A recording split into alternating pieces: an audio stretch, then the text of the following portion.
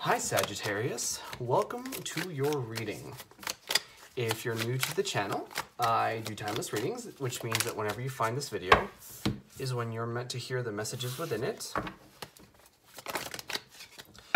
And in case you guys subscribe, I upload my new videos for Gemini and Sagittarius on Wednesdays. Also, for those of you guys who are interested, the deck that I'm using today is called the Ludy-Lescott Tarot. I'm not 100% sure if that's how it's pronounced, but for those of you guys who are interested, it's Ludy-Lescott.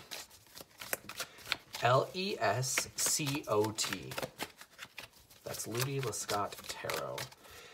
And as always, if you guys are interested in getting your personal reading, the link is in the description. And lastly, just as a final message, sometimes the cards in the deck like to flip over. I see them, however, I usually don't take them unless they flip out, like these ones have. Sometimes if there's too many, I'll put them back. But my goal is to get about 8 cards for you guys. Sometimes there's more, sometimes there's less. Whatever the message that's coming through with you, for you guys, is. And once I've got the last card out, we can get started on your guys' reading.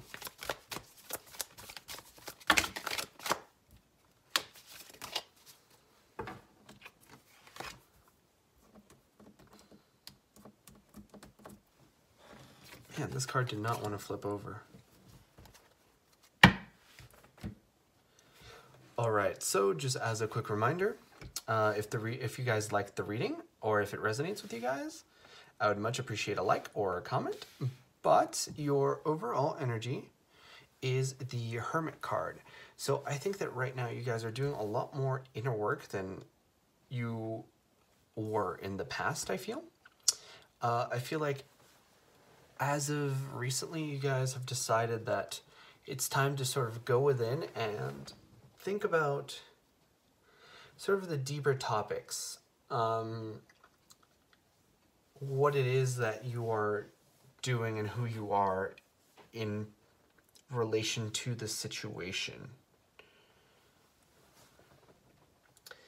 It's very interesting because I'm looking at this Justice card here. And in that column, we have the Death card. But I also see the Sun card later on. So I feel as if you have been wronged in the past. Someone has hurt you or done something wrong to you or done something just that they shouldn't have towards you. And whatever that is, I feel like it might be continual. I feel like it might be something that has hurt you continuously or is like currently still going on.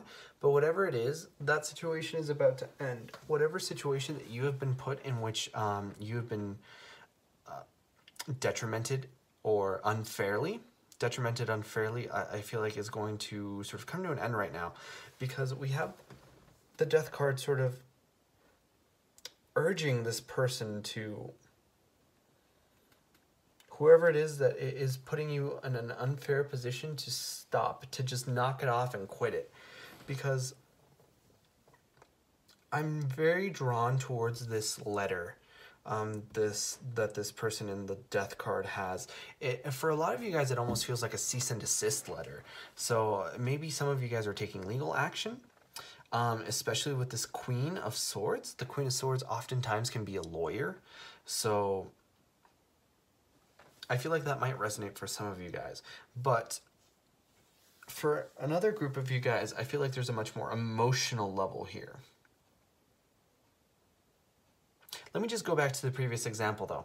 For those of you guys who are in sort of this legal dispute, there may be children involved, because I'm seeing this Six of Cups here, and that is coming out very strongly for me, which is why I wanted to just mention it.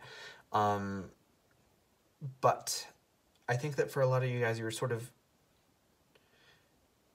having a discussion or something similar to a trial, but more of like a discussion of you guys and them sort of building a case for why they acted the way they acted, and you deciding on if you are satisfied or dissatisfied with their explanation of the situation.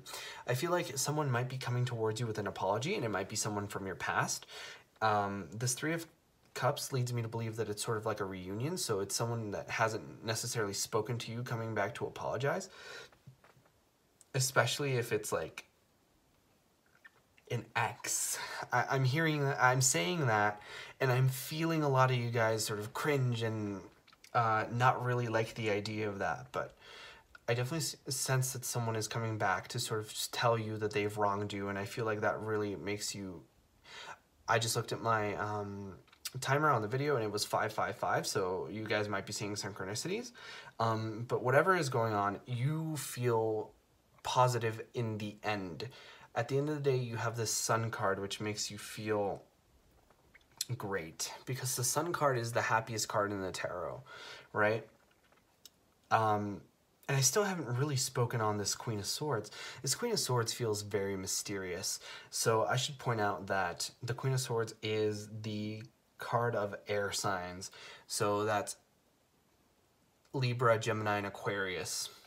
And while I'm at it, I should also point out that the major arcana here of the Justice, the Death, and the Hermit are the cards of Libra, Scorpio, and Virgo, respectively.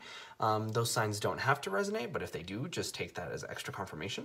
But I definitely feel like I was saying earlier, it might be an ex, because especially with the Six of Cups talks about childhood, so it might be someone who you knew in the past. It almost feels like you have so much... It almost feels like a different lifetime ago, because of how long it was. And for some of you guys, it might be that you've met this person in a different lifetime, and now they're sort of coming back and evening out a lot of justice, a lot of karma here with this Justice card. And like I was saying, they're coming back, right, with this Three of Cups. But whatever it is, like I said earlier, with the Sun card, you're going to come out on top.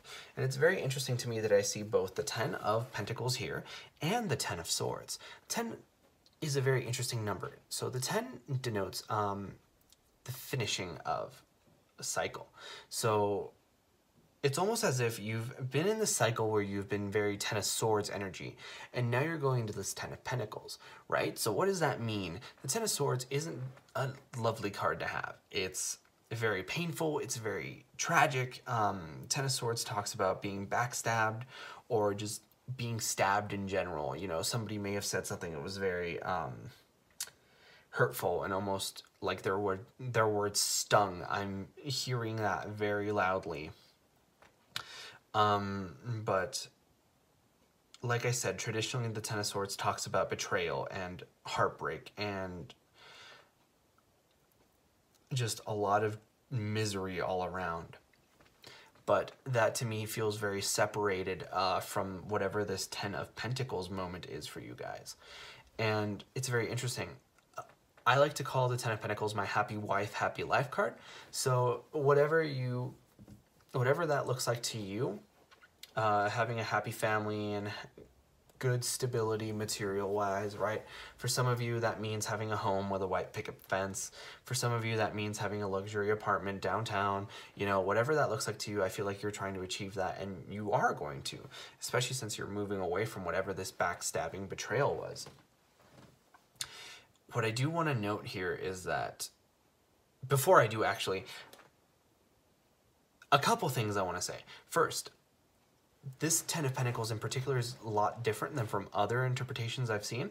It almost feels like you're winning the lottery here. Like you're receiving some kind of money out of nowhere that you weren't really expecting, and that's going to take a whole ease off of your guys's... it's going to lighten your burden a lot. And then the second thing I wanted to note is, here with this...